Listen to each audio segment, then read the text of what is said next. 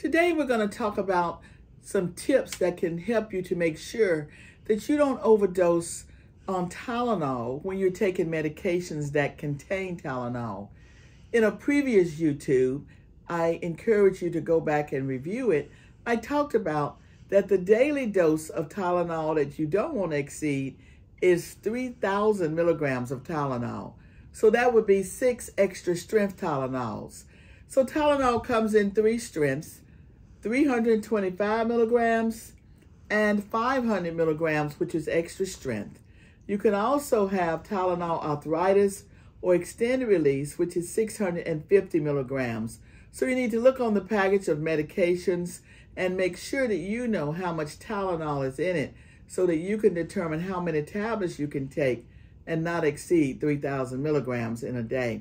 So when we look at opioids or narcotics, pain relievers, we want to make sure that you calculate how much Tylenol is in those medications so that you don't overdose.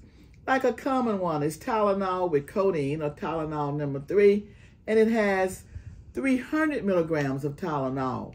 Looking at some other opioids, Ultracet has 325 milligrams of Tylenol, and then Vicodin, Hydrocodone, which is generic, has 325 milligrams. So if your doctor were to have you taking that 3 or 4 or 5 times, 6 times a day, say you take 6 of these a day, you have to multiply 325 by 6 to know what is your daily dose of Tylenol that you are taking from your pain medication, and make sure you stay below that 3,000 milligrams.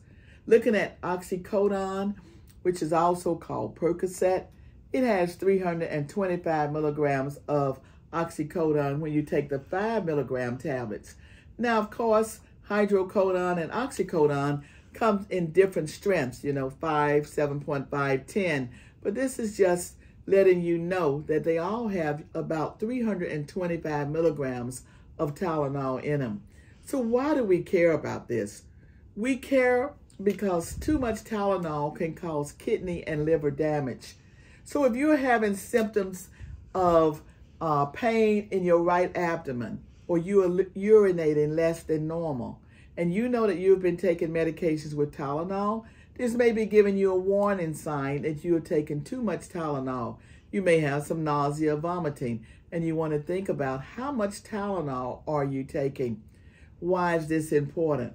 Because if we look at research and studies, we know that in a year, average, you have about 56,000 emergency room visits due to people taking too much Tylenol. That has resulted in usually about 26,000 hospitalizations a year and about 458 to 500 deaths each year from Tylenol.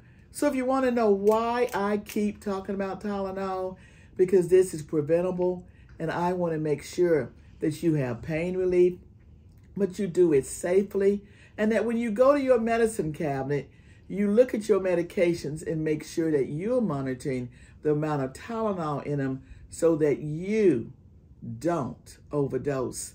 Now, please subscribe to the YouTube below and share this with a friend.